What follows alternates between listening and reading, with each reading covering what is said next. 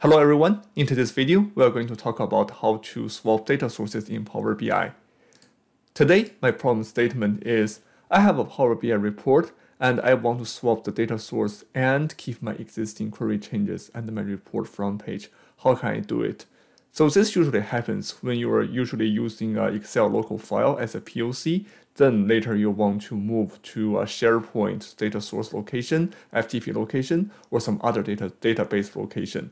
Or some similar cases is you have been using some on-premises database and then you swapped your data source to be some new cloud databases, such as some Azure SQL database or Amazon Redshift. So you want to swap your data source.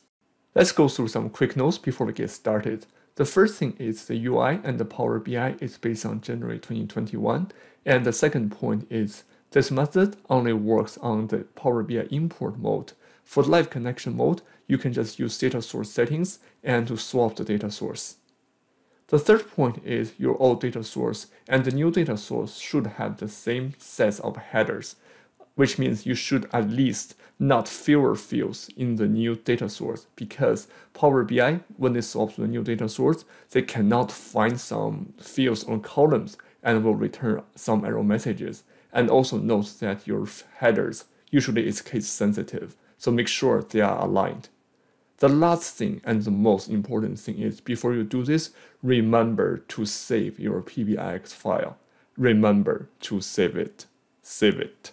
And there is no undo button in this. So again, one last time, save your PBIX file before you do this. Today's demo is very simple. I have a Power BI, it's built on my local Excel file, and I'm going to swap that to a cloud SharePoint data source. So for some of you, you know this is from Excel data source into web data source. And the second point is the assumption is my original local Excel file and my SharePoint data file had the same header. And the last thing is you can use the same method for any data combination, database to database, database to local, any combination. There are 5 steps to do it, and they are very easy. The first one is you are going to save your current PBIX file. And the second thing is you are going to create a brand new PBIX file as if you are going to load this new data source. So then you are going to just load it. The third thing is open your new PBIX files, transform data, and go to advanced editor. We are going to identify the code before the first hash key, and we're going to copy that. Then we're going to the old data sources, transform data, advanced editor, and we're going to also identify the code before the first hash key, and we're going to paste and replace the old code, and then close and apply. Very simple. Let's start with my POC report. The data source, let's check.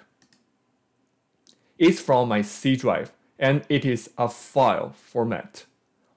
My goal here is to swap that into a web resource, which comes from a Microsoft Teams online resource. I'm going to close it, save this file. Then I'm going to hit File and hit New to create a new Power BI report. After I open my new report, I'm going to load my new data source. I click Get Data, go into Web, and I paste my new data source address. Click OK.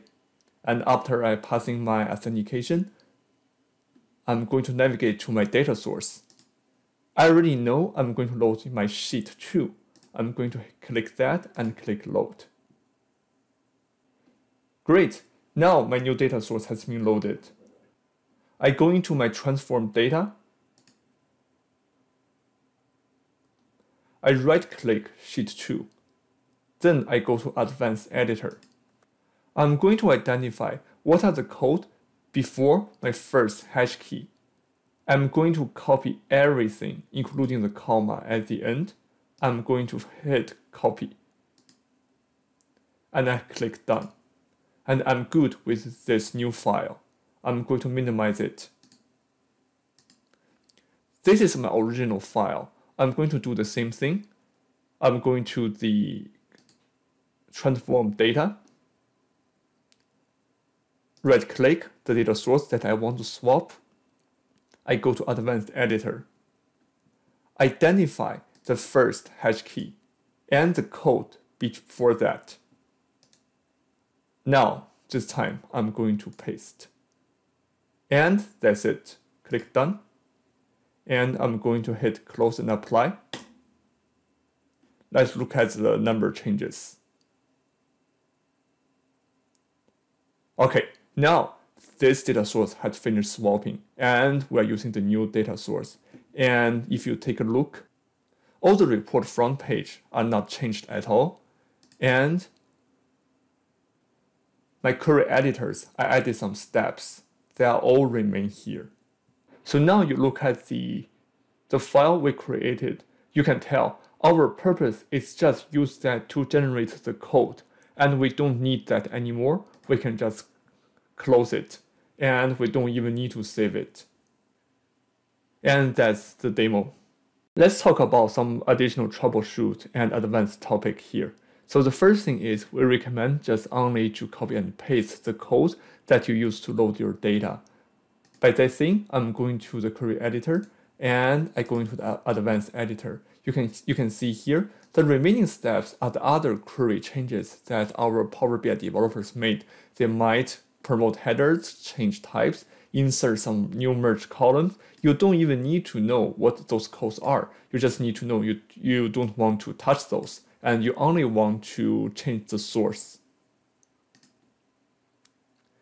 The second piece is double check if you have added comma. By comma, we mean here is if you go into Advanced Editor, and if you forget to copy the comma, it will say a token comma expected. So just double check your every end line to see if you have added that. Once you add the comma, the error will be gone. The third thing is sometimes you will see some error messages says your data source type is wrong. If you encounter something like that, sometimes it happens when you have a number field, but your new data source contains some text and it results some error. In that case, you can find if you have in your apply step, you have changed type step, and you can see what that is, and you can just remove this step, click delete, and usually this error can be gone, and click delete. The fourth thing is if you run into some other error messages or you want to deep dive into the code, you are going to click the Advanced Editor to sit down and really doing some deep dive. Of course, this needs some patience, but if you don't know, don't worry at all. You can go into the Power BI support page and submit the ticket, and they will have an agent that can help you with your problem. The last thing that I want to talk is what to identify when you are copying and paste the code. Usually, we recommend people just use the identified first hash key because it's very quick and easy, but sometimes it will not work.